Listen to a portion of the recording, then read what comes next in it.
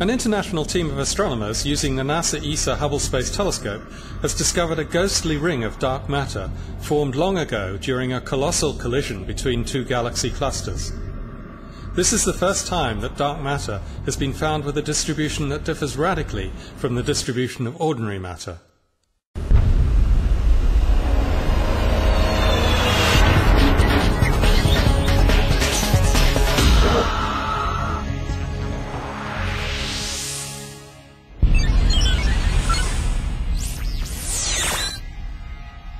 This is the Hubblecast, news and images from the NASA ESA Hubble Space Telescope. Travelling through time and space with our host, Dr. J, aka Dr. Joe Liske. Hello and welcome to the Hubblecast. Scientists reckon that most of the matter in the universe is something called dark matter, an unknown type of matter that neither emits nor reflects light. But does dark matter really exist? Can scientists prove it? The NASA ESA Hubble Space Telescope is helping to answer this question. In 2004, an international team of astronomers pointed Hubble towards the constellation of Pisces, the fish, to observe a galaxy cluster that goes by the telephone number of CL0024+17 and which is located 5 billion light-years away from Earth.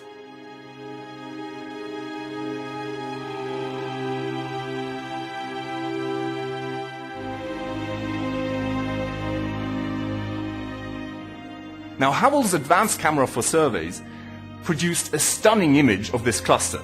The galaxies in the cluster are seen here in yellow. Analyzing the image over the last couple of years, the team discovered a ring of dark matter, seen here in blue, and realized that the position of this ring did not match at all the position of the hot gas and the galaxies in the cluster. The ring itself is 2.6 million light-years across. Now, this is the first time that dark matter has been found with a distribution that is so radically different from the distribution of the ordinary matter.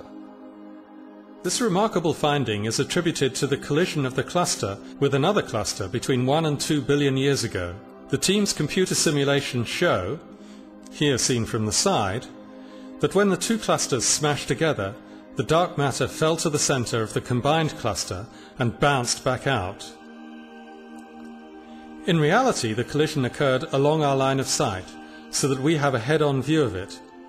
From this perspective, the dark matter structure looks like a ring, just as the new analysis shows.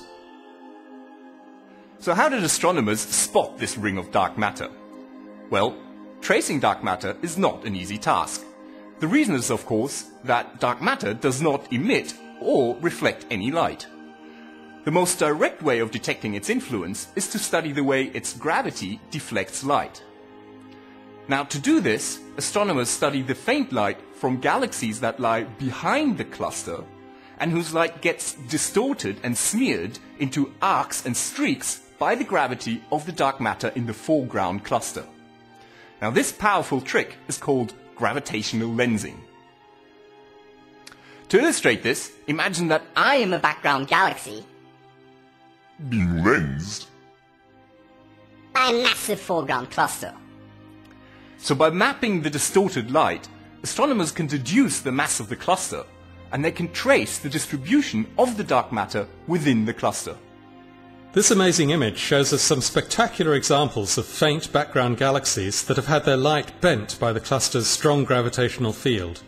One of them, located about 2 times further away than the yellow cluster galaxies in the foreground, has been multiply imaged into 5 separate arc-shaped components. Hubble's high resolution can even show the details within this background galaxy. The ring's discovery is among the strongest evidence that dark matter actually exists, and it increases confidence in our current theory of gravity.